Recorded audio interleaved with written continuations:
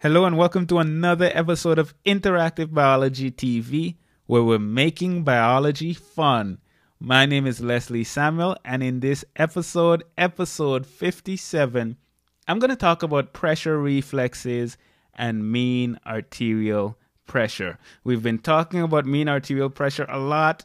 We've spoken about cardiac output and peripheral resistance. You can always revisit previous episodes to find out more about that. So today we are talking about pressure reflexes. And we'll look exactly at why we call it pressure reflexes.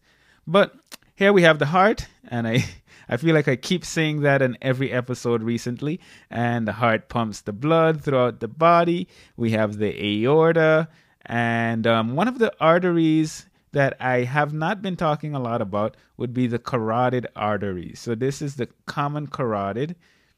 And so I'm just going to come here and draw a line here and say that we're dealing with carotid arteries. And of course, here we are dealing with the aorta.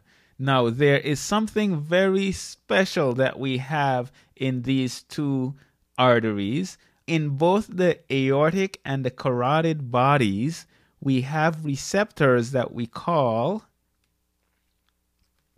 baroreceptors. Now, from the time you hear the prefix baro, you should know that it has something to do with pressure. For example, a barometer measures pressure, and here we have baroreceptors, and these baroreceptors respond to changes in, you guessed it, pressure.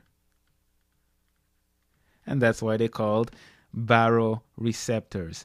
Now, what's going to happen is if we have an increase in mean arterial pressure, so we have a significant increase in mean arterial pressure, what that's going to do, these baroreceptors are going to start firing. So we're going to have an increase in the firing of these baroreceptors. In other words, they're going to be sending signals.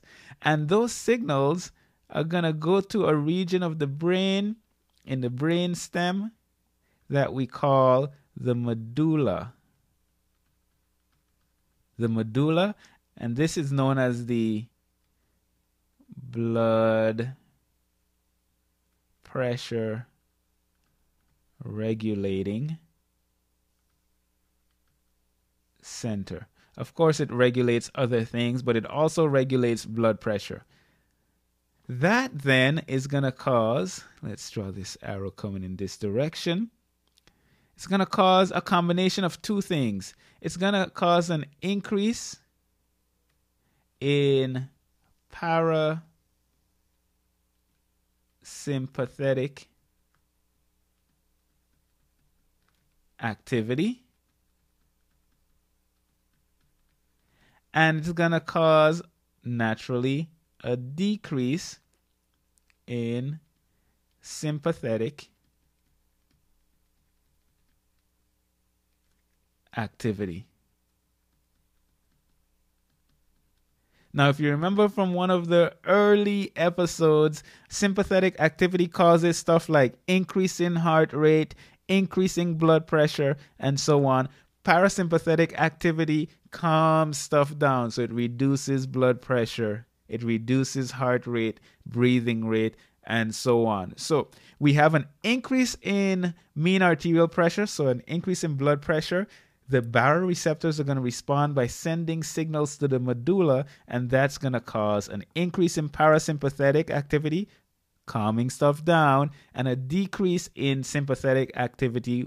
Sympathetic activity would normally increase pressure and speed stuff up, but here we're slowing that down. So the net result of these two things is we're going to get a reduction in cardiac output and also in peripheral resistance. And then, of course, that is going to cause a reduction in mean arterial pressure. And this is why we call it a reflex, because we have an increase in mean arterial pressure, and that's going to cause a number of things that's going to eventually cause a reduction in mean arterial pressure.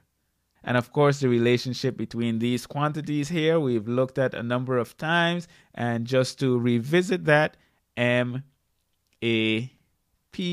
is equal to CO times PR. Mean arterial pressure is equal to cardiac output times peripheral resistance. And since we're decreasing both cardiac output and peripheral resistance, we are also going to decrease mean arterial pressure. That's pretty much it for this episode. That's all I'm going to cover. Of course, you can always visit the website at interactive-biology.com for more biology videos, more biology resources, and more biology fun. That's it for now, and I'll see you in the next one.